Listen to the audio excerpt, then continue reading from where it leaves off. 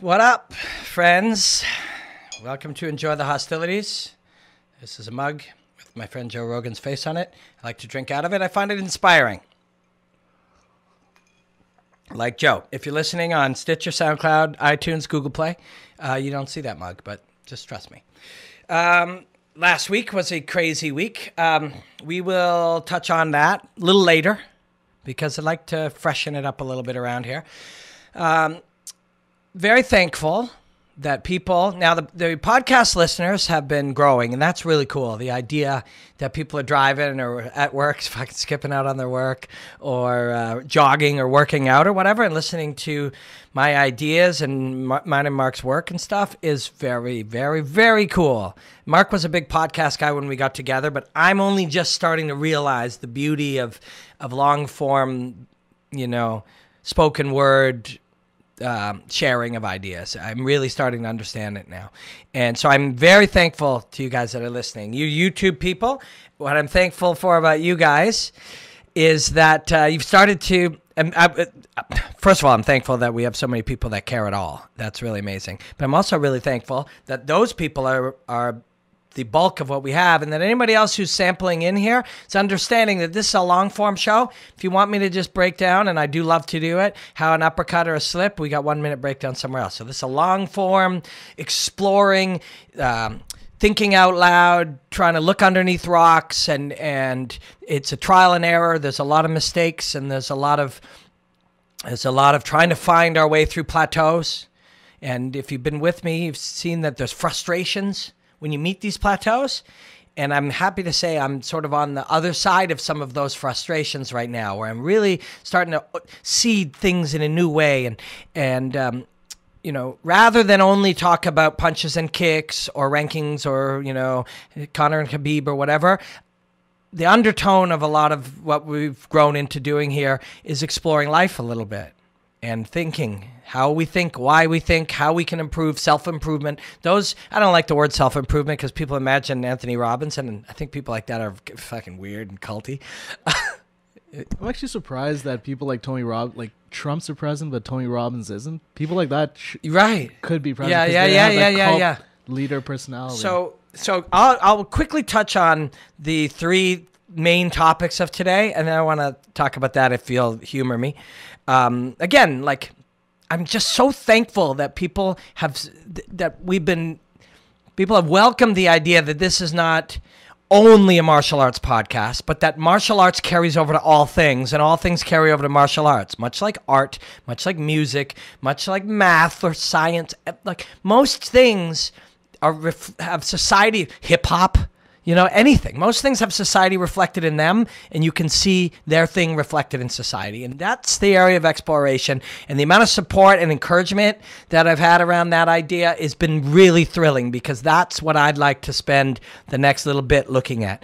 But today, we're going to use that lens. We're going to look at Derrick Lewis versus Daniel Cormier for the UFC Heavyweight title in 3 weeks, probably, right? We're planning on trying to go to New York. I haven't figured out how yet, but there are multiple people that have shown an interest in doing a variety of different work down there. We're going to look at that fight, the fight itself, which is always one of the most beautiful aspects of it, but also let's reflect its meaning back on the rest of us, on what it is to buy a lottery ticket or be given one for Christmas and these kinds of ideas. Then we're going to, of course, look back to Khabib and Conor, a beautiful performance by Khabib, a lot of weird things. We'll look at that, and then we'll look ahead to John Jones returning to fight Alexander Gustafsson in a rematch, where the biggest difference between this fight for Jones and any other fight for Jones is the fact that his certain physiological advantages are matched by Alexander Gustafsson. So we'll talk about that. I'm hitting those in advance, then we'll screw around a little bit, and the only reason I do that is because on YouTube and many other places, people would like to just grab those chunks, so we try to facilitate that as best we can and see what we can learn from trying to do that. But before we do that, Mark, what was it you just mentioned? Tony Robbins should be the president. So, you know what, in hip-hop's been doing this probably longer than most art forms, where if you have a thing and there's somebody doing something really well. There's a beauty of hip-hop, and don't trust me, I'm not a hip-hop expert, but I like to observe cool things. The beauty here is that rather than saying, I'm awesome, I hate everybody else, they all suck, we say, yeah, sure, I'm pretty awesome, but I think he's a great writer, or he rhymes great, or he writes a great hook. I think she's a brilliant singer, whatever it is. And we bring them in, and you start crossing over within your thing. Then Common says, well, shit, I could go act. And, you start branching off. And what you're doing is the same thing as mixed martial arts. Boxers are learning to wrestle. Wrestlers are coming into jiu-jitsu tournaments. And you start cross-pollinating it. And all politics was, and all famous people in politics now, is that idea. Even on our little level, I do spoken word one-man shows. I do a podcast. I host a thing on TV. I sing in a rock band. And I've been invited to do TED Talks. What would TED Talks do? Well, now you'd have a different world of people checking out your thing, if that matters to you. And that's what politics was for some of those people. So when Anthony Robbins, a motivational speaker, is on Netflix in a documentary, that's what people do now. Is they spread around things and they cross-pollinate and they sample. The idea of the specialist is powerful, but the specialist must spread out still too. So having absolute mastery, or as much of mastery as you can muster in an area, is great. But then you must at least sample and stick your toe into other things as well, because that's the world that we live in right now. Not must, because there are people who are just true masters of the thing that they do. Quick story again before we get in, and this again, if you're listening to the podcast, most of you have welcomed these offshoots, and I appreciate that, because that's the beauty of it. But a quick story before we get into our sort of main three topics that will later be chopped out. Is I was at Quintet, which was... that's the grappling tournament. Yeah. The night before, I believe it was Friday night, but it might have been Thursday night. Is that the one Josh Barnett and yes. Gordon Ryan? Yes. Okay. Yes. And I think it might have been Thursday night. I'm not sure. But I went. It's a very busy week when you're at those fight weeks. So Gordon Ryan will probably fight MMA at some point. But first, he is mastering Brazilian Jiu-Jitsu. Then Frank Mir, who hasn't been training it, but he really wanted to be a part of it, is a generalist now. And so he's going to have a harder time going back to just the specialty of Brazilian Jiu-Jitsu. And yes, Gordon Ryan, look him up. I did film some of his matches. Basically, Quintet was a sport Jiu-Jitsu grappling contest where there's 5 people on each team. We compete. If I submit you, you're out. I compete with your next guy. If I submit him, he's out. I compete with the next guy. At any point, nobody submits. We're both out, and and it's a team thing, and it's really cool. It's also owned by Sakuraba. It's owned by Sakuraba, who won a couple of matches himself, but his team was eliminated. But it's owned by Sakuraba. It's really cool. Love to be part of it in some way. I really enjoyed it. But fuck, Gordon Ryan, grapple, man. Bigger guys, smaller guys, didn't matter. That was a thrill. It was a real thrill. And then his training partner, Gary Tonin, is fighting in one championship. If you follow me a lot, you might have heard this, but Professor Danaher did a one-on-one shoot with me with Gordon Ryan and Gary Tonin as his demos, as he played them like video games, and they demoed shit. It was awesome. But that's specialty. That's Gordon Ryan. He's a specialist. Gary Tonin was a specialist, still is a master of jiu-jitsu, but now has added the other tools and has competed in mixed martial arts and will continue to. He has one in Singapore coming up as well. Speaking of which, I'm going to be doing more work for one championship. I'll tell you about that when we take another step and get it done. All right. 3 topics this week we want to play with. Let's look at the first one. On November 4th, is it the 3rd or the 4th? I don't know. The first weekend of November, Derrick Lewis will challenge Daniel Cormier for the UFC Heavyweight title. Super awesome for many, many reasons. Now, bear in mind that I just love the matchups. I love the dynamics of the matchups. I love the meaning of the fights and stuff. Rankings and those things are not as interesting to me. I find them to be a mechanism, and I don't find them. They've appeared to me, you may disagree, but they've appeared to me to be meaningless for many years. So I've kind of disregarded them. So I just look at a fight between a man who cuts to 265 pounds and a man who is a light heavyweight champion.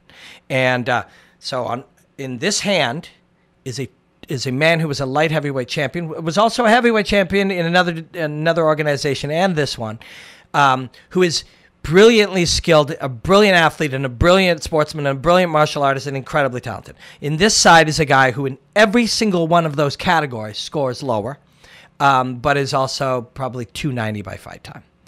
And also is won his last fight in the final 11 seconds of a fight he was getting shit kicked. And I like that. I like that part of it. I really do. If you're just joining this segment, you didn't hear in the long-form podcast, I'd love it if you checked it out. But I'm always talking about trying to find ways to break through barriers and plateaus that we have. So I'm often looking at our own ways of examining things and looking for weaknesses in them.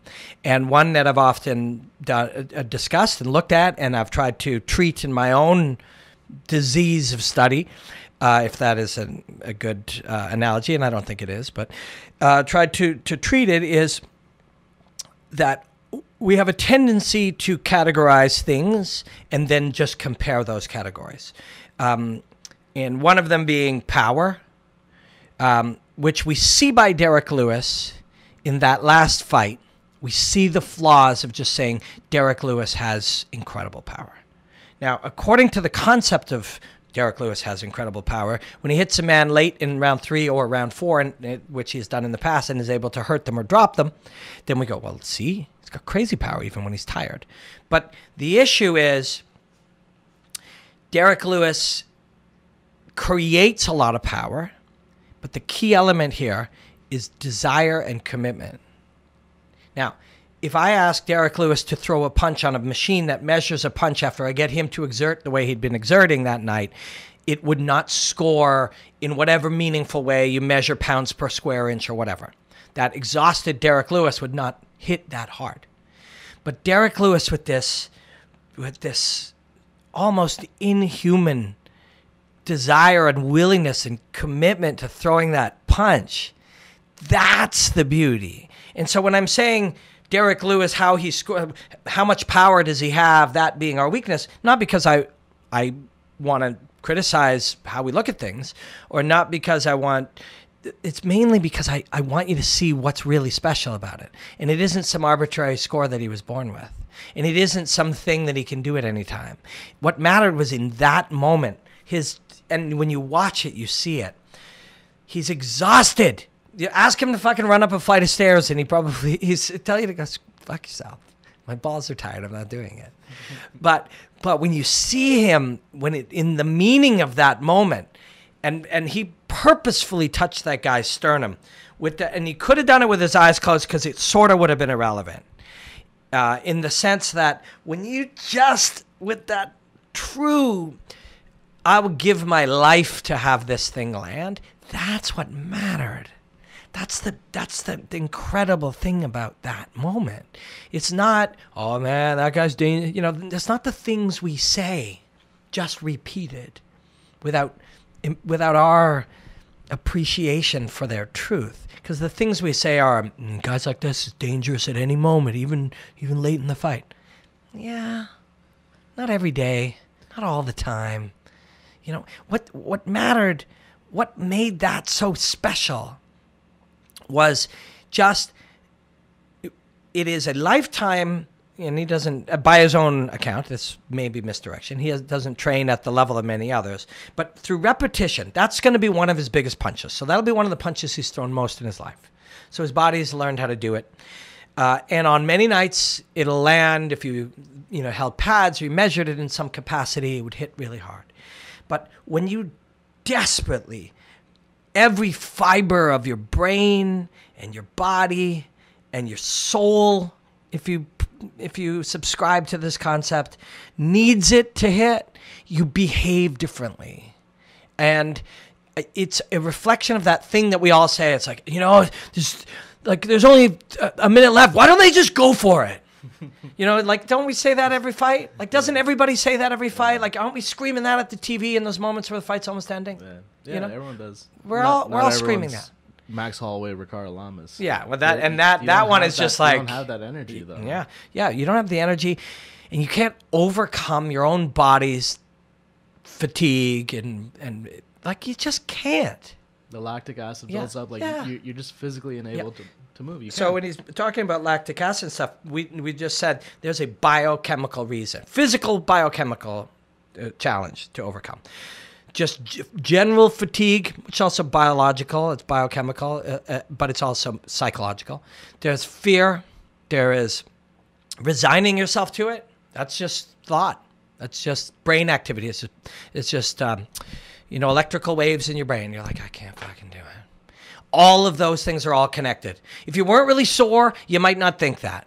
If your body didn't ache, you might believe you could do it. But all of those things make it fucking impossible to do what he did. And when I say impossible, it's like you take 1,000, you watch 1,000 fights just like that one, and that won't happen. That's uniquely special.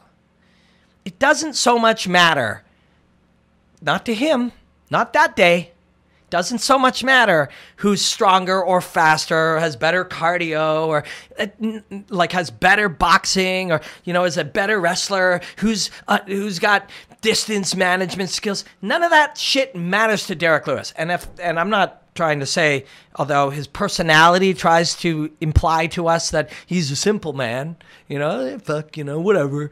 That may not be true. That might be a personality thing as well. But regardless, there's a decent chance that if I spoke to that gentleman about shit like distance management and lactic acid and stuff, he'd go, fuck yourself. I wanted to smash that guy and I landed that punch. And that's real and that matters.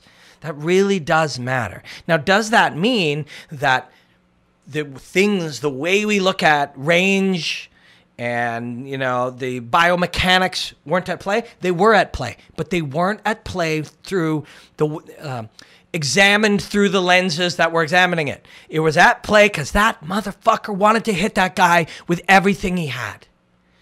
And that is, and you might hear me saying, I go, well, yeah, of course he did. But that's different than everybody else. Not that they didn't want to, but they couldn't make themselves do it. They weren't capable of it. When Mark, do you want to pull up his record? Yeah. He's got finishes in the third and fourth round before. And you've watched those. You've watched a lot of them. He's fucking tired. Tired people don't do that. Almost ever. And when I say almost ever, I mean, sure, 1 out of 100 and 1 out of 90 or 1 out of 210. That's not that few, statistically speaking, but it sure starts to feel pretty rare from a mathematical standpoint. Yeah, Marcin Tybura. Tybura''s a third round finish? Third round finish. Yeah. Shamil Abdurakhimov, fourth round finish. Split decision victory of Roy Nelson. 5 rounds? Yeah. 5 rounds? That was 3 rounds. 3 rounds. Yeah. I know he's got lost to TKO by Marcon in the fourth round. In the fourth round. Yeah. Listen, this isn't like, well, now if we looked at that without seeing anything or knowing anything, our brains might go, this guy's in great shape. But your eyes say that's not true. And I'm not just talking about his body type. You see those, this is desire, an inhuman level of desire. I mean, Mark, everything I'm saying here is making sense to you, right? Yeah, sure. I mean, the truth doesn't, the unadulterated facts are not lying to you. And it's actually completely contrary to what people perceived of Lewis after the Ngannou fight. Exactly. Because they thought that he was being gun-shy hesitant, write him off, they're both done, get him out of the UFC. Yep. Now he's fighting for the title. Now you see where he's at. It's like, so why did I take fucking 8-9 minutes to explain all that? And why did I repeat myself so many times? Because I really want you to see it. And I want you to attach yourself to it. Not hear a bunch of words and go, that's true, and then repeat them. I want you to imagine like to the point, the most exhausted you've ever been, and then you've got hit in the head with a baseball bat a few times, and you're still, it doesn't really matter. Maybe you even, it could be worth 200 grand to you, or 60 grand if it's a double thing, but it wouldn't matter to you because you wouldn't be capable of it. I'm certainly not capable of it, and I shouldn't speak for you, but 99 out of 100 of us are not. I want you to imagine that. It's not like your babies in their, in a burning house. And most of you could do that. I believe in all of us that we can do that. This is sport. This is our bodies. And sometimes he said he shit his pants, and he's still doing shit like that's real. That's real, and it is exceptional. And I'm saying it because not because I want you to put a little check mark by, your imaginary list of Derrick Lewis's attributes. I want you to look at it and go, Derrick Lewis has a superhuman attribute, and that is desire, that is drive, that is commitment. Derrick Lewis has a superhuman attribute there, and that's important. It's like that mentality where it's like, okay, the cage is locked, we're in here now, we got to make do. Yeah. Whereas some people can easily throw up an arm, give up, tap out mentally even. So I'm gonna quickly, we're gonna talk in a separate section. You can find it on the YouTube channel, or if you're listening to the long form, we'll get to it in a bit, about Conor and Khabib. And people have asked, and people they're talking about every angle, which is something that we do when something's incredibly moving or compelling. But people ask about, did Conor quit? Or I don't even want to acknowledge that anybody wants to criticize Anthony Pettis. You sicken me. And I rarely say stuff like that to people. But please go look at yourself. If you look at what that wonderful young man and his wonderful coach did, and you got any desire to criticize their drive and courage, you got to look at yourself. That's wrong. That's dead wrong. There's not a lot of room there to discuss that. But Conor, did he quit? And you can see the moment where he can no longer handle turning back into Khabib and surrender. This man looks at fighting as military engagement or warfare, and that is one of many ways to look at it. And he doesn't look exclusively, and neither should you. And whatever your perspective is doesn't have to be your perspective forever.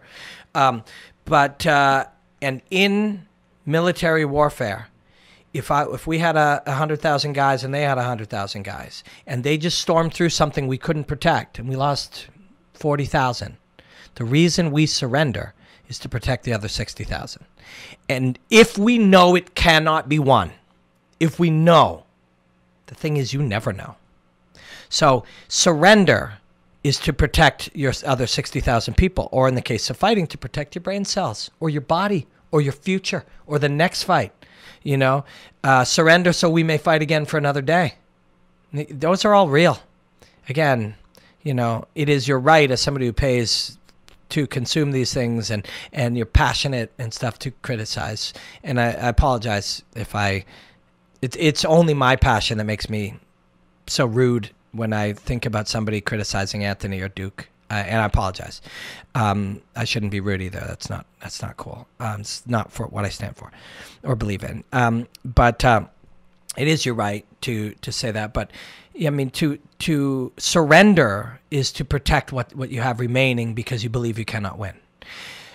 There are exceptions to that. Belief is belief is belief. If I believe I cannot win, well, then I cannot win. Therefore, I should surrender. Here's the thing. Derrick Lewis never believes that. Never. Right? Never. Conor McGregor or anybody else in a similar situation, I don't know who gives up and who doesn't. I don't know. Even when you tap, sometimes and anybody who's competed in any type of submission type of game, sometimes you tap when you feel the ligaments going. Sometimes you tap just because you can't get out, and so we tap. And sometimes you don't tap in those, and you fucking take damage, and maybe you get out. But once you've decided you can't get out, it becomes true you should tap. And Derrick Lewis doesn't make that choice. If he's made it before, please forgive me. If he's made it in the past, then I would say Derrick Lewis almost never makes that choice. And he certainly didn't make it on that night. Again, now we're at many, many minutes of me saying this over and over again. Why? Because this matters. It's so rare. It's so rare. You know, if you do subscribe to DAZN, there's some chat with me and Chael Sonnen about this. It's so rare. The best of the best of the best of the best can only push themselves so far. Derrick Lewis can go further. So why does that matter?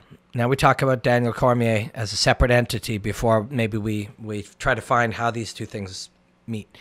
Well, Cormier, from a comparison standpoint, the standard ways we look at things, if you just side-by-sided things, who's better and by how much?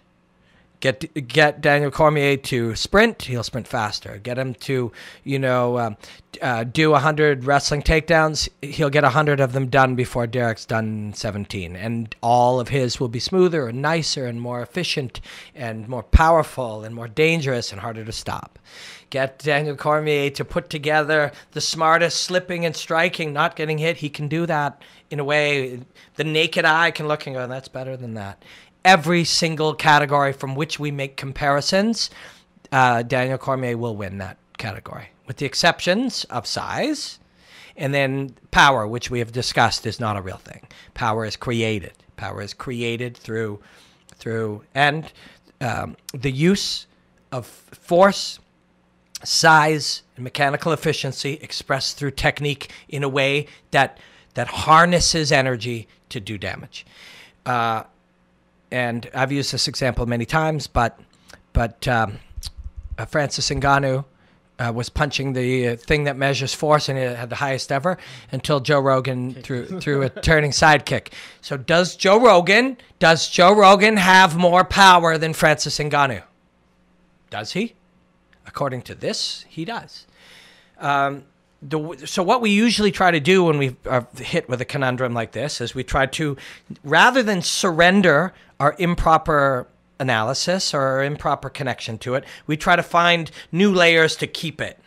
So it's like, and we see this in politics and religion and all of the most debated things that are for often many of us uncomfortable. But we'll see it here too.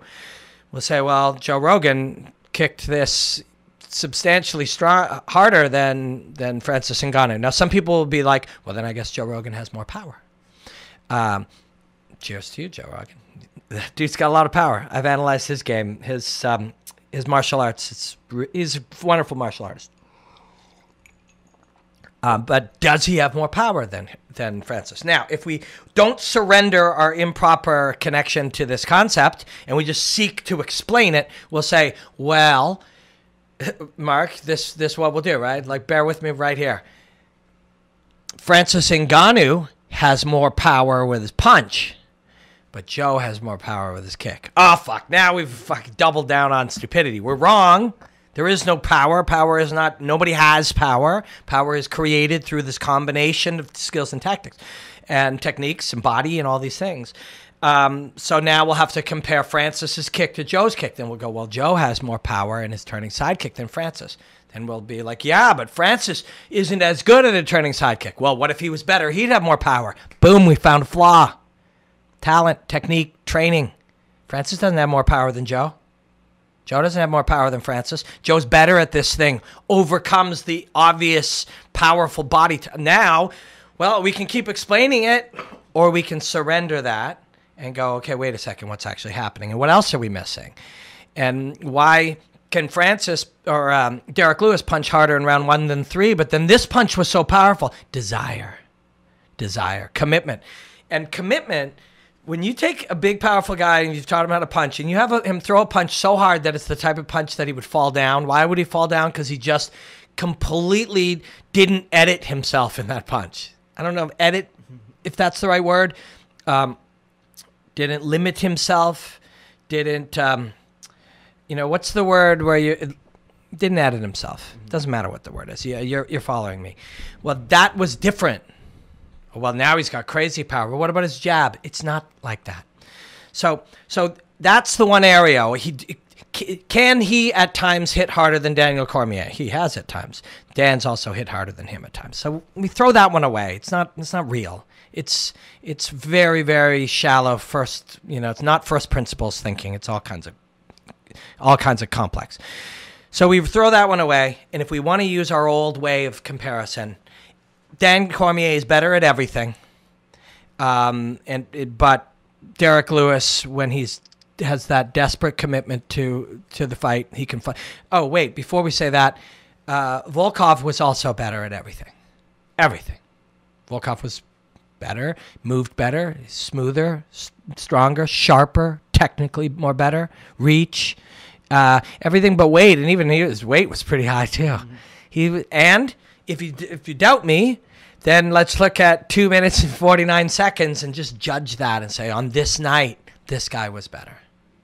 Yeah, well, Derrick Lewis fucking made that not true, right? The outcome of that fight was Derrick Lewis knocked that guy out. And it was wonderful and beautiful, and I was so thrilled to see it, and it was so cool, and it just reminded you of one of the myriad of things that makes fighting so cool.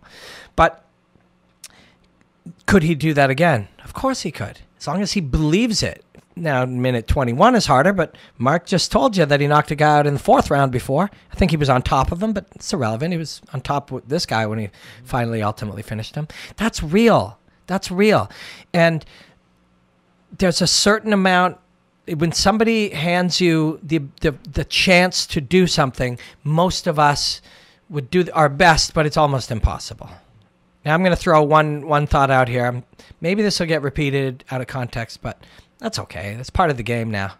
I find when you do, Chael is a very good friend. When he says something crazy, I watch all his fucking things grow and more people watch him. It's a weird world we're living in. But Daniel Cormier is better at every aspect of martial arts as an independent.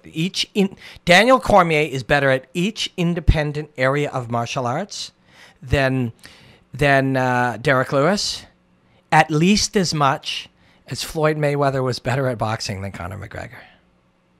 That's fair. It's fair. If you want to argue that point rather than examine its meaning, knock yourself out.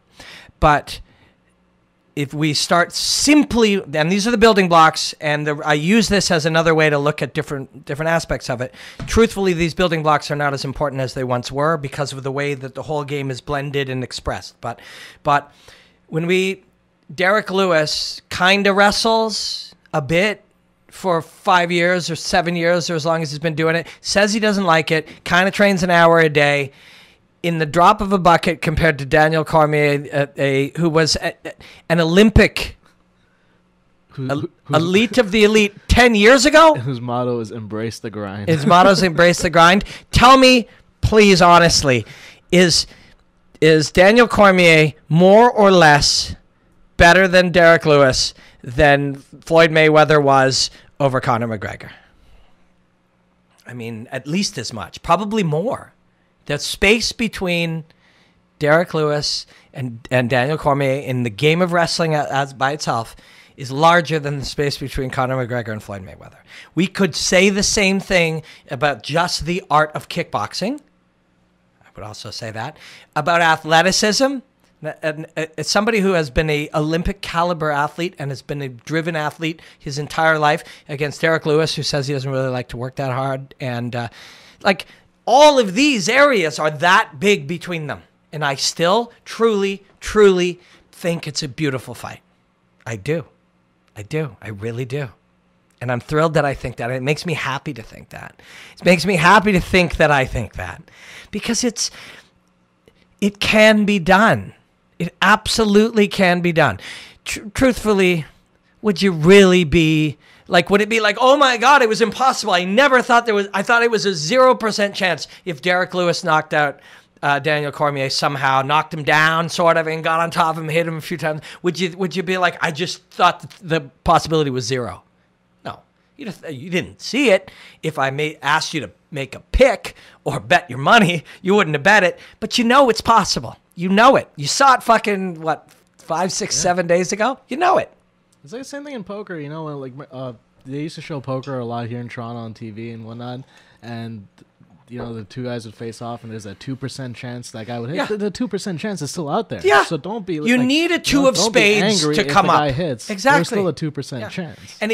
And what they call it a bad. So Mark's example, they call it a bad beat in poker. When the percentage chance that I get the only card in the whole deck that would actually give me the thing comes up, it's a bad beat.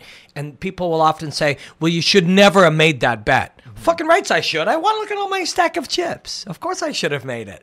Yeah, but statistically speaking, well, yeah, you're right, statistically speaking. And that's what's happening. I had a 2% chance. Yeah, exactly. And that's 1 out of 50 times. Fucking roll a dice that goes from 1 to 100. You have a chance of a 23 or a 24 coming up, you win and everything else. Well, fuck, sometimes it does.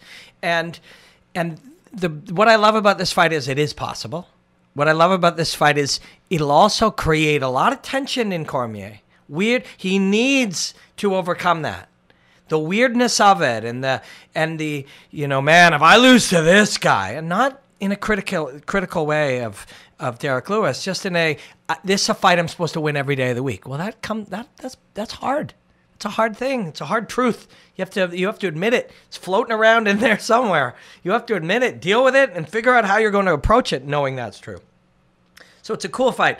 Plus, how can you not kind of like Derrick Lewis? Wasn't a big fan when he started talking shit about Travis Brown that time, saying they beat women when the accuser came back and said that was not true, and I apologize. There's a rare occasion. A lot of occasions, people who do a bad thing did that bad thing. There's rare occasions where they didn't. And when you propagate that... Anyways, that's unrelated. He's just a person doing his best. That's all any of us are doing. And sometimes we get it wrong. It's a feel-good story for MMA. For Derrick Lewis? Yeah. Because, for one, just his personality type, he's not a big fight fan. He doesn't know much about the UFC fighters. He's a big soccer fan and loves NASCAR. Yeah. Like, and he's a big, strong guy with a lot of guts and I think a comparison to him, too, is Roy Nelson. Not just because they're both kind of not shaped like athletes, but they're both kind of off the beaten track kind of guys. And you can connect to them. Now, I can't because of how big they are. I don't know what that's like. Those of us that are in the 5'6" range don't know what that's like. But it's cool. You'll cheer for him, and Dan has to deal with that too. He has to understand that too. That matters. The feeling shouldn't matter. Doesn't have to matter if you deal with it, but it can matter. Is the view from the audience of you and this guy, and what happens when he hits you one time and they all cheer, and like you face that a lot in your life, but the meaning is different. He's got to prepare for all of that, and as a result, it's a really cool fight. Every single matchup in its own way gives you something. Every single one. And so often people are like, I hate this one. Why'd they make this? And then it's wonderful. And even if Dan beats this guy up and finishes him, and after people go, well, obviously, Dan's way better. Yeah, but on this night, on a night, that man could do it. Can you imagine Derrick Lewis, UFC Heavyweight champion? Derrick Lewis. The Black Beast. The Black Beast, UFC Heavyweight champion. We'd be thrilled for him. And hopefully, he's talked about, Mark and I were talking about it before we rolled the camera. He's talked about walking away from the game. It's hard. It sucks. There's a lot of things about it you don't issues. like. Yeah. And he's been complaining about his back for a very long time. He's got body pain. And every time that dude won that fight, he should be proud of it. I'm sure he is.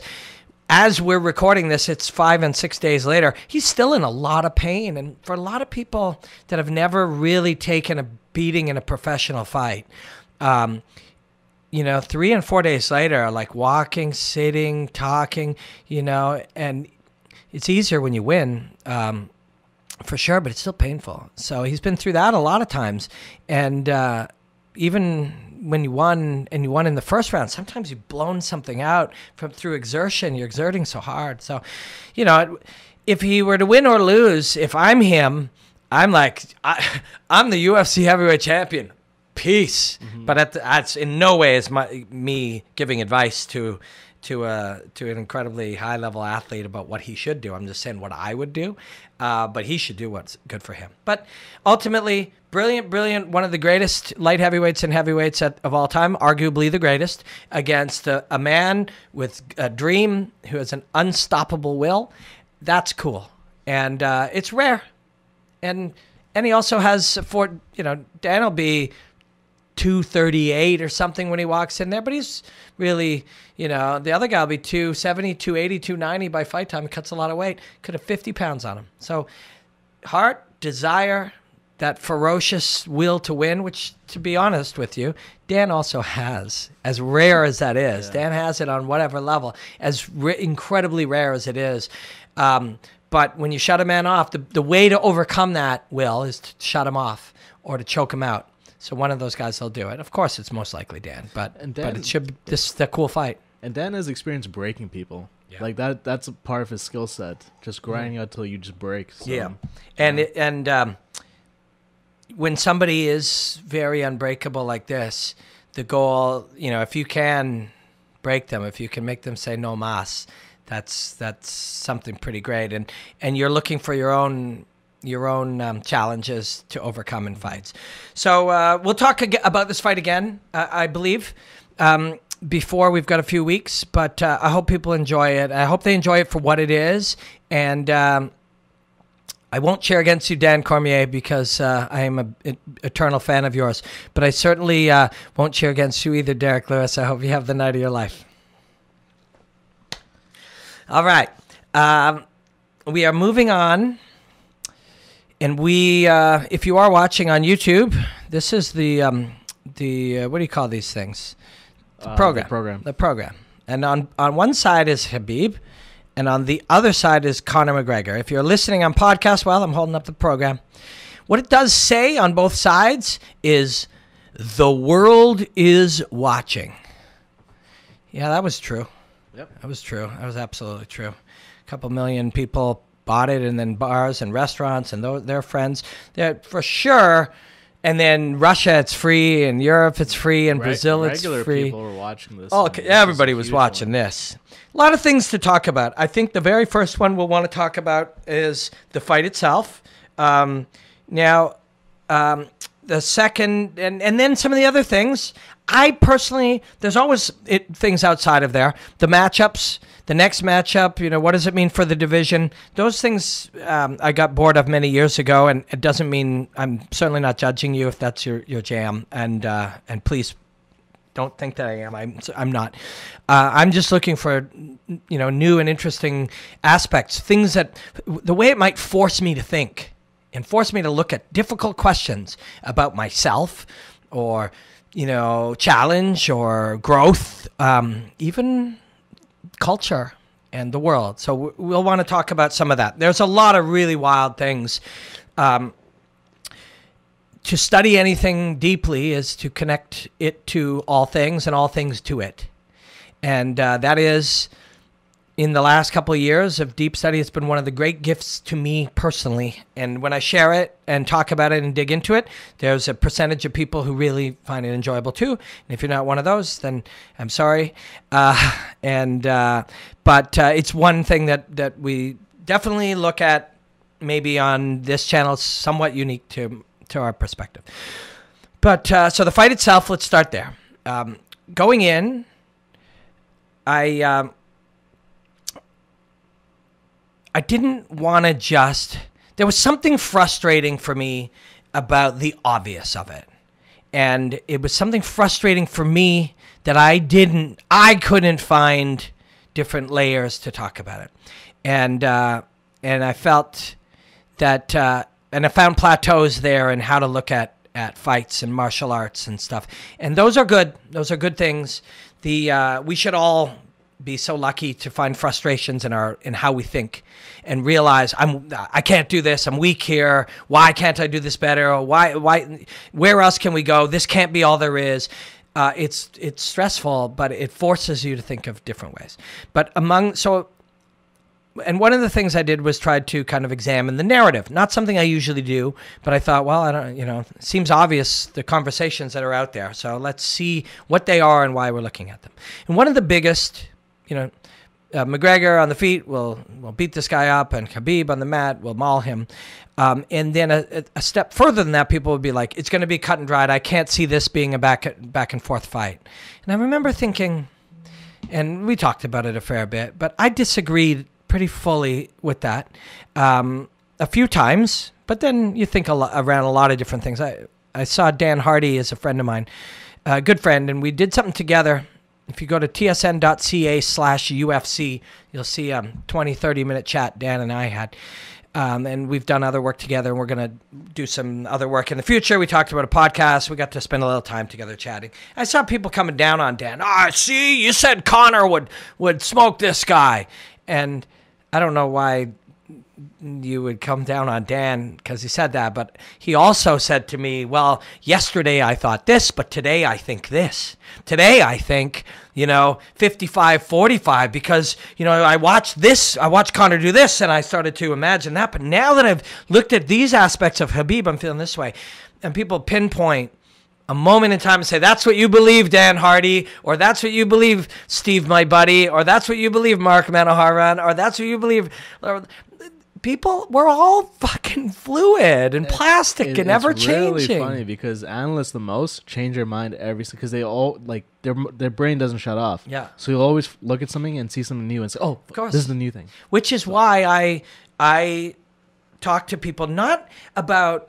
I wouldn't advise you guys, my friends, and I wouldn't advise my other people who do jobs similar or somehow connected to what I do, don't make picks because I don't want them to get in trouble on Twitter. They don't care and they shouldn't care. And in fact, most of them understand that it actually grows them a lot and gets them, these days, controversy grows your ability to do your job. I say it because I don't want you to get trapped somewhere. And then only see things that support your view. But so I'm sorry I get off topic, but these things mean a lot to me. They do. I think this conversation, and I know I have it over and over again, but I believe this can alter the way that we argue about politics or Donald Trump or Russia or, anything. Anything. This can change the way we see the world if we just stop choosing a side and shutting our brains out to everything. But anyways, those aspects brought me to starting to look at, well, why couldn't this be back and forth? Why couldn't they, and not only that, if you really believe that it's only this by ground and pound until it's over, or this by left hand until it's over, and trust me, that's part of my job. And I even did it with Kevin Lee. Part of my job is to have that conversation. But when we can sit and talk deeper than just part of the job, we can look at the truth. If this guy, and right now, podcast listeners, I'm holding up Khabib's face. If this guy thought, and all the expert people around him thought they were going to fight the other guy 6 or 9 months later, they wouldn't just go, well, we better get him down or we're fucking dead. Of course they wouldn't do that. They'll start working on the game. They'll start working on what matters.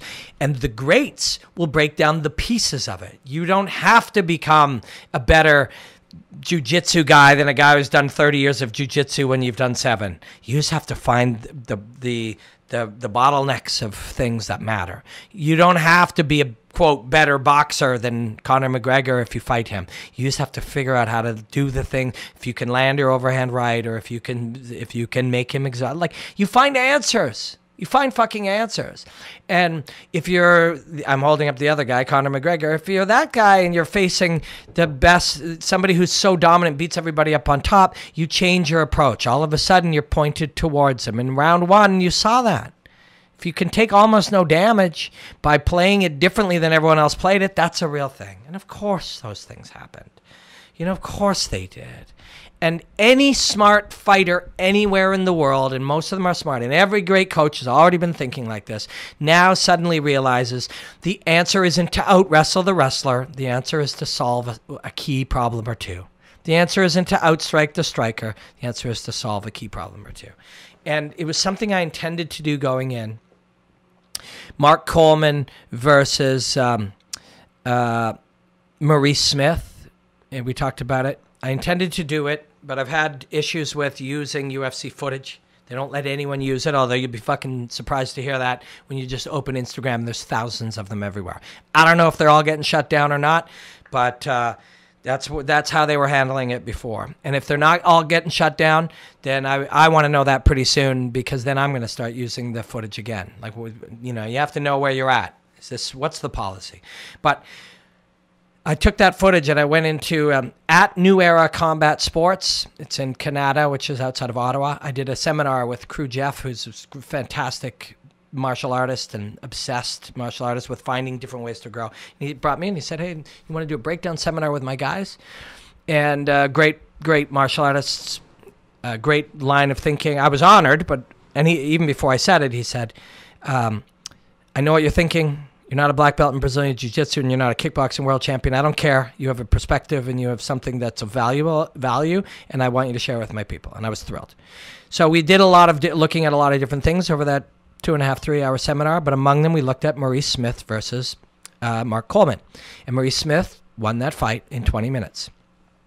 And about 16 minutes of it were on the ground. And he didn't out-wrestle the wrestler on the ground. He used framing techniques from Muay Thai while underneath a guy who was wrestling. He didn't out-wrestle the wrestler.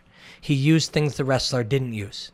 He beat the wrestler with Muay Thai off his back, inside fighting. And when I was showing it, and I said, "What is this?" And there was a collar tie and a thing.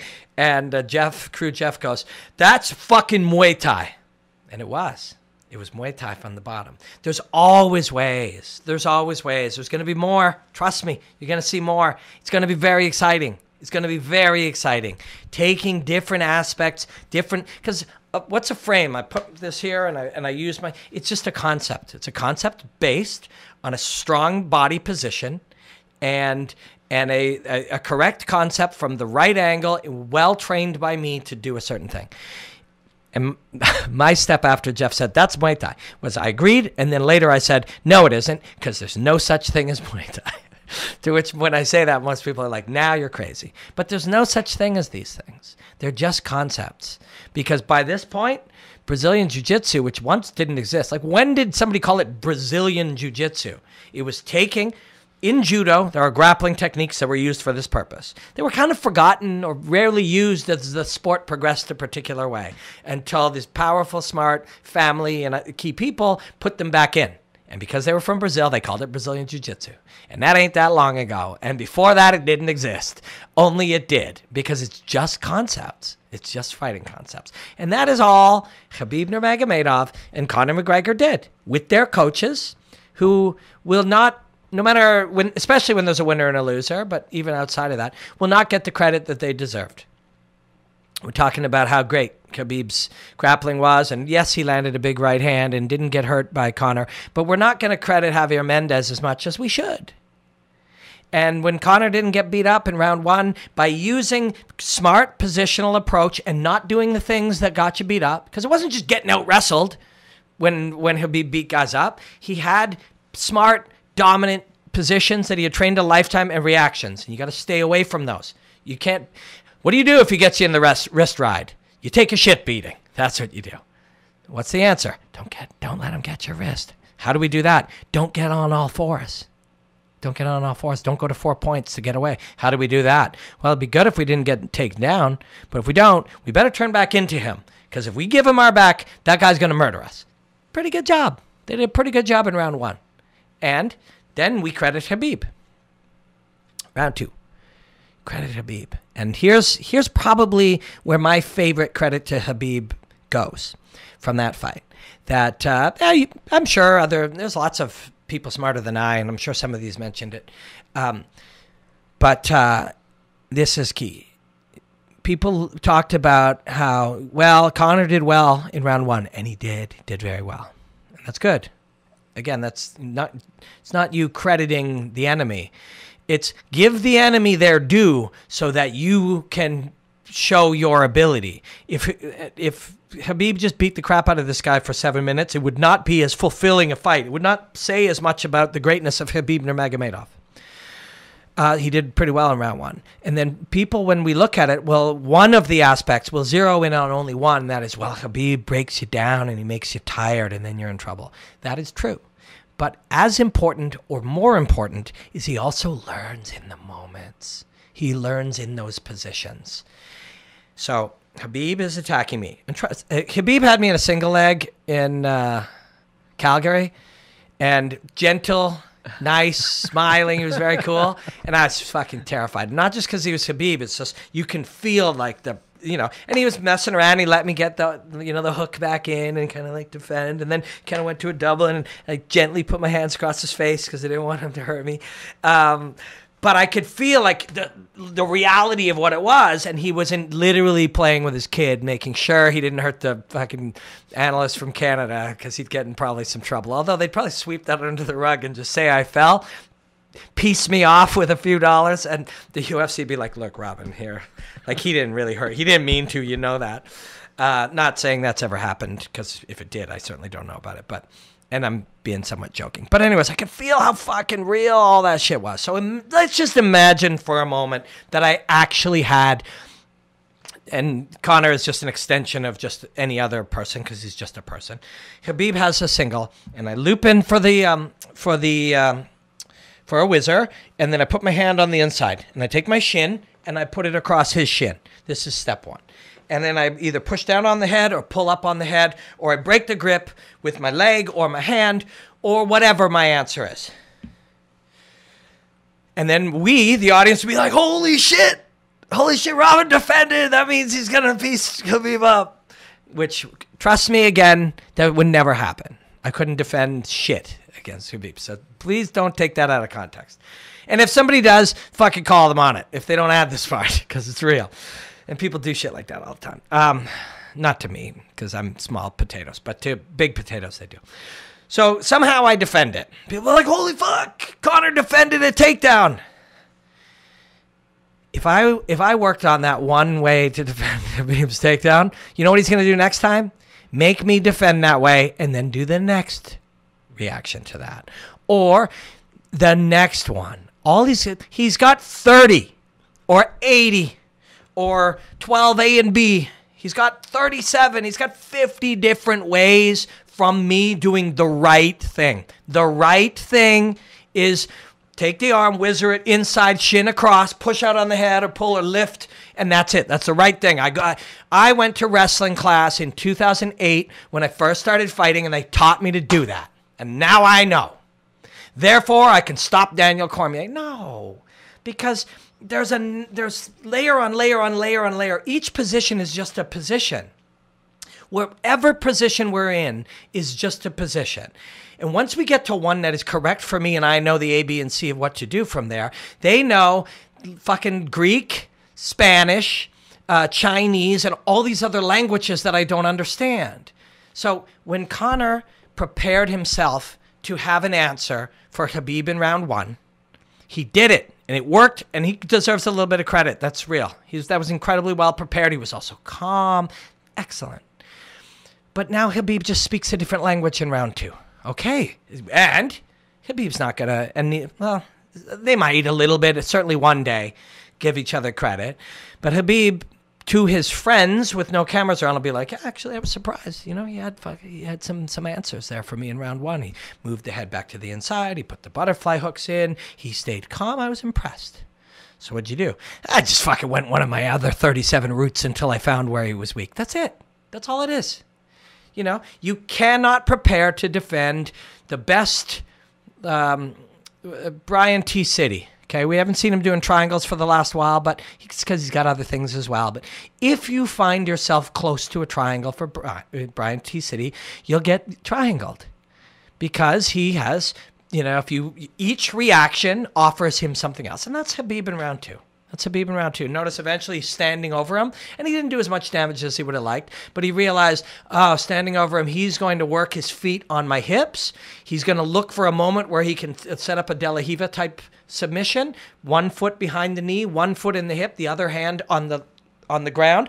Imagine you have a foot here, and you have your hand holding this, and you have a foot pulling here. This pulls, this pushes, and this pulls, and you go down. That's what he's looking for. And Khabib's like, fuck, I'm better at not getting swept in that way than he is at sweeping in that way. Also, this just hit me. That's a variation, a setup that Conor kind of worked against Diaz. Which, when you think about it, credit Khabib and his people, because they were like, okay, actually, that's pretty fucking impressive to be able to sweep Nate Diaz there. Yes, Nate wasn't expecting it. I will be expecting it. I saw him do it before. I know that's one of his spots. Okay, great. So now, offer to him. He's looking for it. Meantime, I punch him a bunch of times. Okay, round two's done now. And now I'm up 2 rounds. Did anyone give him a 10-8 round? Yeah, I think he got a 10-8 Yeah, round. I think he got a 10-8 round. Maybe deserved, although when another guy jumps up and smiles and he's not bleeding, but that's not really, it's supposed to be about, I did a shitload to you and you did nothing to me, and that's real. So I could have given him a 10-8 round personally, and I'm pretty unbiased.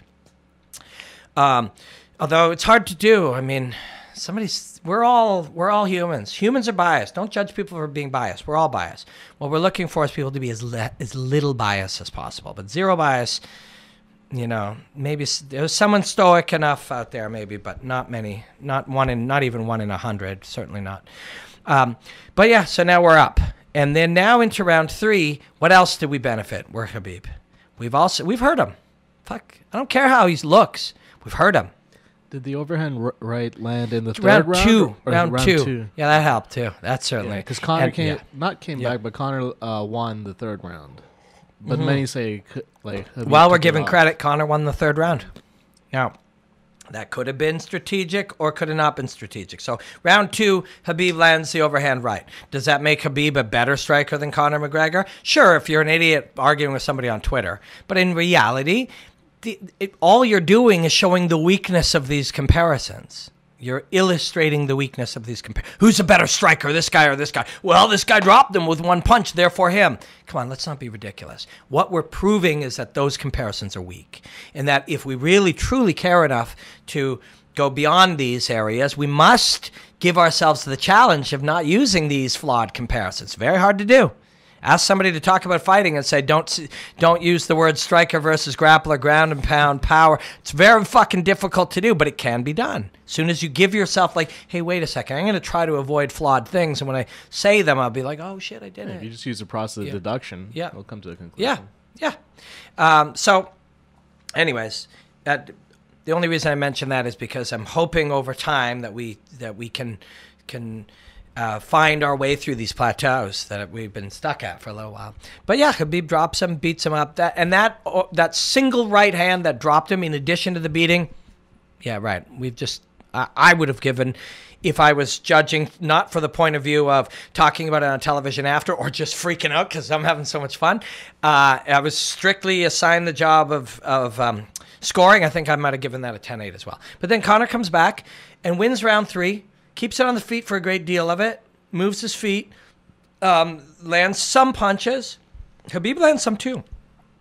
And then this is the one where people zero in and say, oh, did Conor look like himself? He wasn't, he was flat-footed out there. He wasn't playing with the range. It's all these things. It's like, I can agree with you, but not if you are making that point to somehow say, use this as an excuse for the loss. All of that happened because of what Khabib did to him. All of that happened, not just damage or fatigue, not just strikes to the head and the body and fatigue to the muscles and the body tissues because of being underneath and fighting to work so hard with a guy on top of you, but also pressure. There was something somewhere I saw, it might have been Ariel, it was a clip of Conor talking, and he talked about how he credited Khabib that he had underestimated him, and that's not an insult ever, by the way.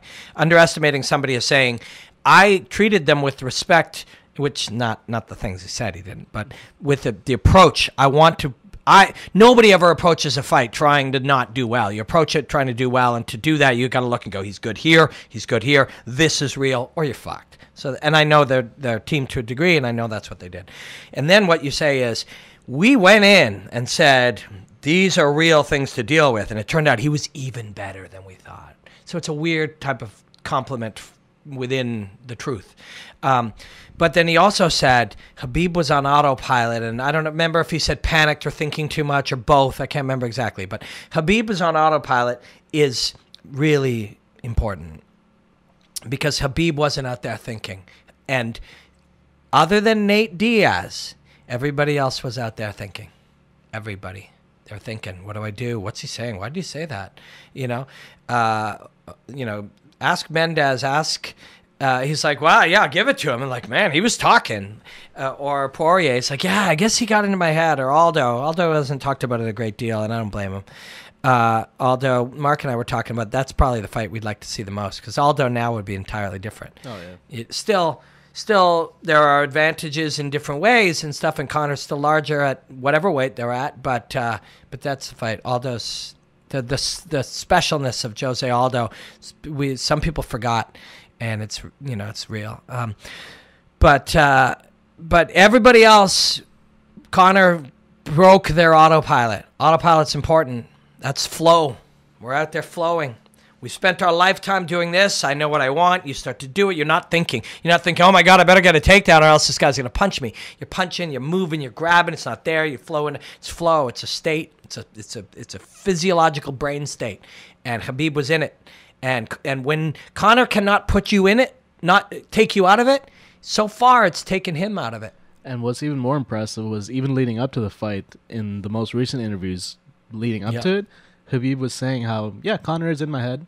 He's got me riled up. I'm angry. And even with all that, he still maintained that tunnel vision task at hand. But it's better to admit it than deny it. Yeah. Because if you admit it, you plan for it. You prepare for it. You know it's real.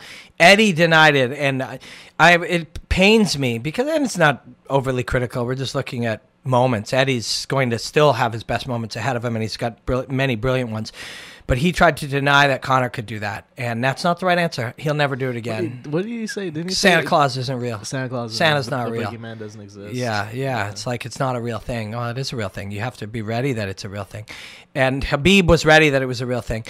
And actually, I said when Conor can't get you out of it, it gets him out of it. But that's not true. Those first couple rounds of Nate Diaz won, Conor looked actually fucking amazing. In both Nate Diaz fights. But in Nate Diaz won, Conor was fucking in flow state, and Nate still beat him. But in this one, he was not. But that isn't an excuse, and nobody better look at it that way. It's a credit to Khabib Nurmagomedov. He was better. And something we always try to talk about and isn't always easy to illustrate, but this fight it is. It really doesn't fucking matter that your punch shut off Jose, or that you took Michael Johnson's shot, or that once you get the wrist ride, nobody else can do anything, or you wrestled fucking bears, or you fought 10 rounds again. None of that fucking matters. What matters is on this night, who is the better man in this moment? I've referenced Chael if you're listening or watching the whole length podcast instead of just chunks today. Something that we talked about with Chael, back in Portland. It only matters now, and that's not an excuse. It should never be an excuse. You signed a contract that at 9 p.m., probably closer to 10 p.m. on, what was the date of that fight? October 8th? I think so. Let's say it was October 8th. Apologies if it was the 7th or the 9th. At 9:55 p.m., between these moments, you will be ready to go in that cage and fight. And if you are not, and you lose, and you make an excuse of any kind, that's all bullshit. And if you're the fan of one side and you make any excuse of any kind, you're bullshitting. They don't matter. You signed a thing. You made a choice. You were doing it. All that mattered. Oh, you might do better in the future. If it was done again and you didn't have diarrhea, or you didn't injure your foot in the back, or this didn't happen, well, great. Go earn your right to do it again, and let's see in those moments that you sign. All of these excuses are 100% irrelevant. Especially, did his gas tank look on? He made him. You made you. That was by design, because Luke Thomas pointed something out that was really interesting. He said when Conor gets gassed, his drop off is so severe and so noticeable compared to, say, Frankie Edgar. When Frank gets gassed, it looks like he's 25% slower. When Conor gets gassed, it's like he's 50% slower. Yeah, but that is psychological. Psychological. That is 100. That is, I can say 100% psychological. It is your interpretation of how scary it is to fatigue. And Khabib brought that on to him. Yes, he did. And he deserves that. Yeah. But if you are not in shape, if I was in better shape, then I would have won. Fuck you. You know why you weren't in better shape? Because you didn't work hard enough. Oh, you're in better shape because you took it on short notice? You took it on short notice. All of it is your fault. Yeah. All of it.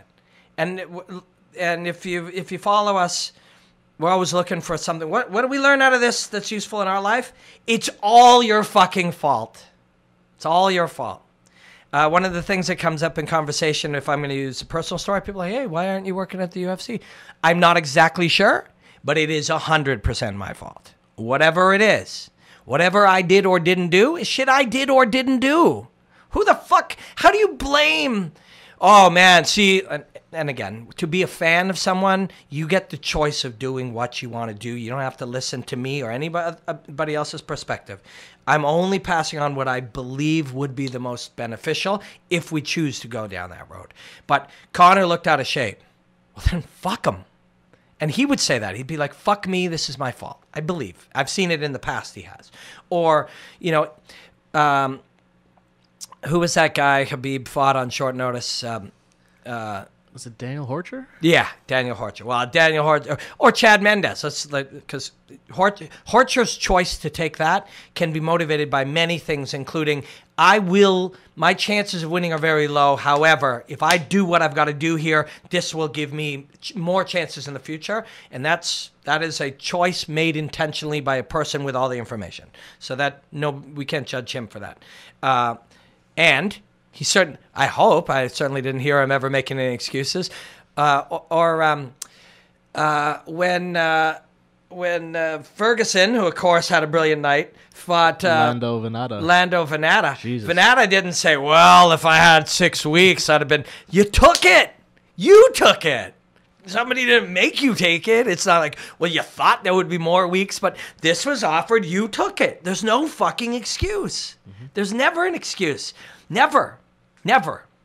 There's explanations of some type, but yet it's on you. If you did have diarrhea and you couldn't fight, well, you fucking chose what to eat. Or if it was your dietitian, you hired him.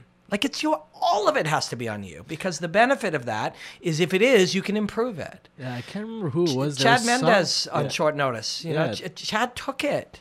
You don't then say, well, if I had longer notice. You didn't. You took it. You lost. There was some fighter, I can't remember the name, but it was a big fight. Oh, Diego Sanchez, the night before, he ate steak tartare, which is raw steak with egg. You don't eat that before a fight. Yeah. Diego's different.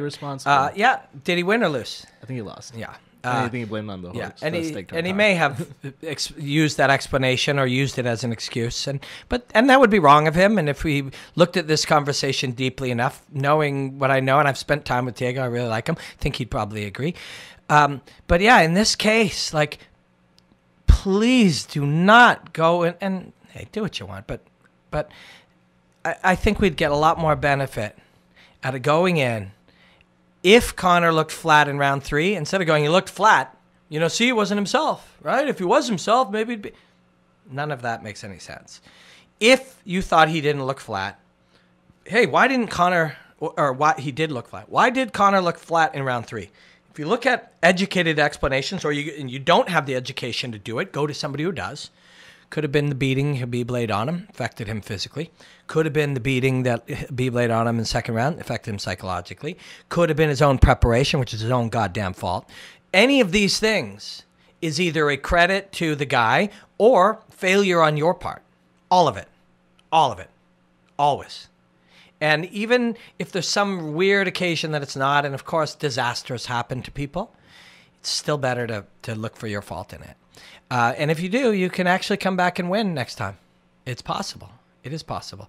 So anyways, round 3 does pretty well, wins the round. But by round 4, Khabib now strong, smart, fearless, because he took the guy's best that he had after the beating he gave him in round 3. Then he came out and started controlling and doing his thing.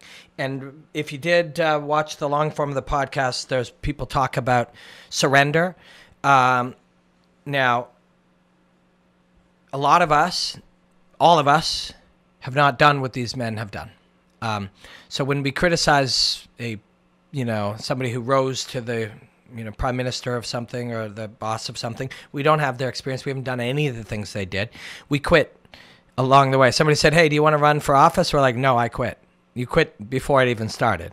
If somebody said when you were 10, hey, do you want to play hockey? And you were like, no, well, you quit. Doesn't mean you wanted to, And sometimes it'd be like, yeah, but, I don't have any money. Well, neither did that kid, but somehow he did it. Like, you quit. We quit. Our road to the UFC champion, all of us, our road to being UFC champion, we all quit. Every single one of us. Every one of us. Some of us quit on the first question. Hey, you want to train martial arts? No, it's not my thing. Okay, you quit. It's okay. We're all quitters. Everybody's a quitter. Everyone's a quitter at everything. We quit all the time. We quit on our fucking diet, and we, like, every day we quit a lot. All of us. Now, we can learn from it. It can be of value to us. But when you give up, and we quitters, all of us, every one of us, every day, we judge people who have said, I won't quit, I won't quit, I won't quit, I won't quit, I won't quit, thousands and millions of times up to the NFL game, and then they just can't do it, or up to the UFC title and can't do it, up to facing it, accepting it, walking into the cage, fighting the first 30 minutes. We judge those fucking people. How dare we? How dare we? Some people will win the belt, and at that point, I can't do this anymore. I can't do this. We judged George St. Pierre after that fucking fight. We judged him. Oh. We shouldn't do that. We can if you want. Do what you like. But if you think about it, it's insane. And when you surrender, you can surrender because when you surrender, you believe this fight, battle, diet, relationship, political thing, whatever you do, whatever it is, you believe it's now unwinnable. Once you believe that, it is unwinnable. And none of us. So I was in a fight and I couldn't see, and at all. I couldn't see at all in those moments. And I remember crying after. I was not able to see, and I hid my face, and I remember telling myself, or actually before even, because there was a doctor there, and I can't see. And I'm thinking to myself, well, other guys have fought with 2 broken hands. Like, that actually went through my head. And it's like, well, I can't do this. And I was really, really down and sad, and it still makes me sad to think about it. But I just couldn't. Would have loved to, wanted to, thought about it, considered it, thought, well, other people have done it. And just, you can't. To quit is not like you've now just, I'm sitting around and Mark, when you worked in the bank, Mark worked in a bank, and he fucking hated it. It was making him insane. You thought about it for days and weeks leading up to it. Like, you hated it, you weren't sure about it, you thought you might quit. Yeah, for sure. Well, in the moments of a fight, you don't have any of that. Your brain is telling you, stop getting me smashed in the head. Stop, protect me. I am you. I'm a big part of you. The brain inside, it's demanding it. It's demanding it. You can't, and you, all of us, every one of us, fucking put out our favorite chocolate or chip and say, don't eat it. Our brain eventually demands us to eat it. We're not weak. We are what we are. Somebody else would judge us as weak, but then somebody else will eat 75 bags of it. And then somebody else might not eat it for an hour. We're all just fucking, we have what we have. We have what we have there, We can train it and we can improve it. And when you identify it and admit it, you improve it. And I'm much more mentally strong than I was 6 months ago, and much more mentally strong than before that. And some of that is these failures. But to surrender is when you believe you cannot win. And we do that every day, every single one of us. And then we judge these people at the highest level who don't surrender for months and years of their life, and then finally do under the most adverse conditions. And especially when fighting is like, you say in the one-man show, it's everything your body and nature is taught you not to do. Yeah, it's like, if I punch you in the face right now, unless you've trained or been in a lot of physical conflicts or played a sport that takes head trauma, you will cover your face and turn your back. That's what our genes do. We do that. We're born that way. Yeah, we were born that way. We do that because once upon a time, if our ancestors got a couple of teeth knocked out, they'd get an infection and they'd die. If they got their fucking nose smashed and they couldn't breathe properly, they'd die. If damage was done to their eye and they couldn't see, they would die. They were wandering the fucking Serengeti or whatever area of the world it was at the time, trying to survive. This was the right thing to do. You train that out for decades of your life. And then that happens, and then Anthony Pettis wants to, his coach says, don't fight with a broken hand. I don't want you to have an injury that lasts a lifetime. And we judge them. We can't do that. Sorry, we can do that. But if you give it a lot of thought, maybe you won't. And if maybe you don't, it'll make you think about yourself. And maybe if you think about yourself, you'll gain some kind of valuable thing that'll help you grow. We've been talking for a long time, and I wanted to talk about some of the cultural implications of things, and they're real, but we'll talk about that next week. I also wanted to talk about Jon Jones versus Alexander Gustafsson. So we'll do that, and then next week we'll be back with another Enjoy the Hostilities. Fight preview, a very quick 5-minute fight preview. Jon Jones. We'll do early analysis. Early analysis. Very quick. Early analysis, Jon Jones versus Alexander Gustafsson. We will do 2, maybe 3 more deeper analysis of this fight, including different perspectives, including about their first fight, their body types, and all these things. But early analysis, 5-minute analysis. Jon Jones returns from a long break. That although you can look at a little bit of footage of him training, and there is some, because these days we can peek into people's worlds. It's something they need to do for their own businesses to stay seen. So you can see a little bit about what he's doing. They're sparring with Holly Holm, play sparring, like tech sparring. But for the most part, we don't know what he's been doing. It's a really, really powerful thing. Now, Alexander Gustafsson, quite wisely, also has taken a substantial amount of time off because he looked at the world and said, I will gain more by waiting and trying to fight Cormier. Oh, wait, Jones is coming back. Okay, we'll fight that guy. Smart. Doesn't always work out that way. Happy for him that it did. The early analysis for me to look at, 1 is the last fight, but 2 is that fight, why was it so close? Among the reasons is it shows us what the top-level guy, what a top-level matchup is like when the physical advantages of Jon Jones is met, countered, or equalized. And this is tricky to discuss because I don't want anybody out there. I hate it when I hear people who may not like Jon Jones, and if you don't like somebody, you look for negative things instead of the beauty in what they do. People like to say, well, Jon Jones just, is really long, or, he's very lean. They look at his reach. That is one tiny aspect. Or sorry, it's one legitimate aspect. That's not tiny. One legitimate aspect of that fighter. But there's lots of other things. Many, many other things in there. The way he's free to do things. Now, some of that comes from finding safety at range, but it's the freedom. He switches, he changes stances, he moves in different arcs and angles. He takes damage better than we give him credit for. He moves. He's got a mean streak. There's something dark in there somewhere. Not always, and I hope that he's happy in the world right now, and he's a family man. And there's all kinds of beautiful things about his life, I'm sure. So don't misinterpret this. But in combat, there's a dark streak in there. It's powerful. It's a very powerful thing. There's an element. There's a sadistic element that he wants to hurt you. That has to be there at the highest level, unless you can be, so artistically skilled that you don't need it. But even as I say that, Jones is both of those things. Right? So take an artist as elegant as Jon Jones and then add that. That's powerful. Great coaching. A coach, Greg Jackson, I think, has been his major coach, although I know Wink and some of the other ones have all been involved. Brandon and many of all their wrestling coaches. And who's our guy that we hung out with, wrestling coach down, I forget.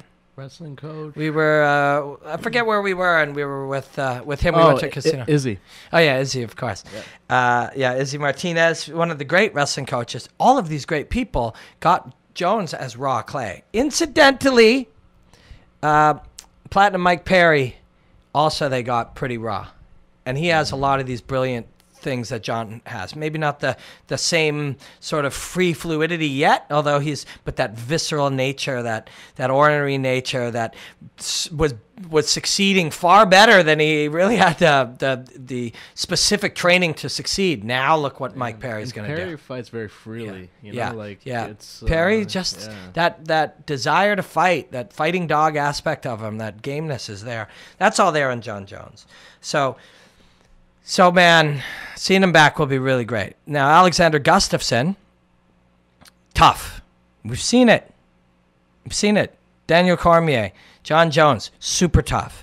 Also long, also technically good, also mentally good, also highly focused. These guys better be fucking ready to acknowledge what they're facing in each other. They also better both know, they do, trust me, they do, that both of them are better than they were on the night that they took each other to the limit, right? They're way better. Both of them are better. And if one of them isn't, that will be a difficult thing to overcome. Because then he's going to have to realize more is going to be asked from him as a human, as the ability to Derrick Lewis this and will himself to do it. And it's a scary fight, man. And the thing is, they both fought previously, so one will know right away. Yes. They'll identify that instantly. Well, if they remember, it's hard to remember the truth of these things. Like, memories of fights sometimes are flashes and bits. Then you watch the fight on TV, and then you forge new memories that are not necessarily true. Like, but if they can remember what it was like going into round 5, as they get closer to that, someone in that fight is even better than they were. Maybe both. Probably both. Fuck. It's going to be so good. It's going to be so good. I'm just glad we get to see that at the end of the year. End of the year. Jones is fighting in 2018. I'd say there's pretty low chance that I will be on location. It's like hundreds and $900, sometimes $1,500 a night for a hotel in Vegas that weekend. So I don't think any of my employers will be sending me down, and me and Mark can't afford to go. So wherever we are, maybe we target doing some kind of live stream during the fights that night. We can do a fight companion for that one. Yeah, we'll do a fight companion. We'll try to set up a fight companion for that one, the 28th, 7th, or 8th, or 9th, whatever it is. See if Elias is free. Yeah. Elias, if you're free, come and let's do it. TSN may want me in the studio, but maybe there's a way we can do it. We'll figure it out. But we're running out of time, so I'm sorry all we could do was early preview. Is that what we call it? Early preview? Yeah, early analysis. Early analysis. And wasn't a lot of analysis outside of me marking out and trying to get a few of the early goalposts in place of what we might see, but we'll go much deeper into that. But next week, we will do a water where we're going to find a couple of interesting topics to examine, true martial arts topics to examine. We're going to look at some other fights, some fight previews, but we are also going to, this will give us a little more time to look at Khabib and Conor and the cultural connections to these things. That's all real. This, we got countries and politics and religion and human behavior and conflict, and these things are all there, and they shouldn't be overstated when you're walking down the street and that's all you're hearing. And I've been staying out of it on a very heavy, very intentional way, because I'm about more positivity is better for me, and I think for a lot of us, and I'm trying to see what I can learn. But even just things I'm looped in on where people just have my name in, some of them have been going on for 5, 6, 7 days on Twitter. Just an argument. Just reading the YouTube comments on the videos that we're posting. Yeah, it does. They don't even care what we're talking about more. No. It's just an open. It's another place to argue. People to argue about Islam versus this versus that, which is fighting versus this, which is politics versus this, which is country versus this, which is and a lot of but he did it first. But he did it first. Even like. Conor threw the first punch. It's like, I know if you just joined only for this one, this piece connects back to something we did earlier on Enjoy the Hostilities on the long form. But that's a crazy, that you can cherry pick any one of them to show the ridiculous nature of it. But going into the fight, there were multiple meetings held on all sides over and over again that no one will enter that cage. They had security there. Only the fighters, and I think whatever one coach was approved or whatever had been approved was in. Everything else was outside.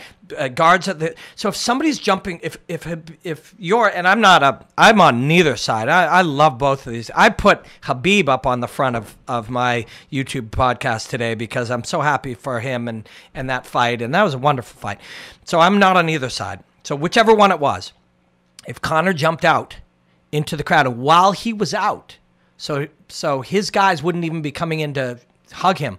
They're jumping in over the fence when they've been instructed not to come in. You'd assume they were coming to attack you. You'd have to be. Already the first move has been made. This was mandatory. That any one of these on either side, Conor did this, Khabib did that, either side, everybody is wrong. And I promise you that this is so if you look back. And I know once we add all of these volatile things in there, it gets harder, but no one, man, in Ireland themselves, and this is something that the Irish fans and McGregor and his people should see, the battle between Protestants and Catholics has been going on for how many generations? Yeah. There's such similarity. You ask either side, it's like these guys did this thing this long ago. Yeah, and I don't want to be mistaken because I'm probably wrong, but I think that's even extended out to the IRA versus the Orangemen. Like all of it. It extends out to so much more. On all sides, there are good people doing bad things. On all sides, and sorry, you go a step further. On all sides, there are good people doing bad things who believe that the other person caused it. And the other people are doing bad things because they're sure this guy caused it. And that's always the case. And nobody's correct. There's nobody evil. Wins. Nobody wins. And it's not like somebody is, but this guy did this. It's like, if you could just release that. If you could just release that and go, whoa, they feel exactly the same way I do. Oh, you suddenly see a brother in them. You see a fellow human being. If somebody spits on you and you can find your way to go and hug them, I swear to you, life will be better. But anyways, if you just joined the early analysis on John Jones versus Gustafsson, well, then you've seen this going on everywhere, so you know what's happening. But I apologize for going off on a tangent. But if you've been here for the entire podcast, Enjoy the Hostilities, I thank you deeply. It is an honor to be able to have a long-form podcast where we try to think these complicated things out loud and dare to go into places that will be wrong often in hopes that they'll circle us back to somewhere where we'll be right later. Thank you so much. We'll do one early next week, depending on when you're watching this. Might be up already. But until then, enjoy the hostilities, my friends.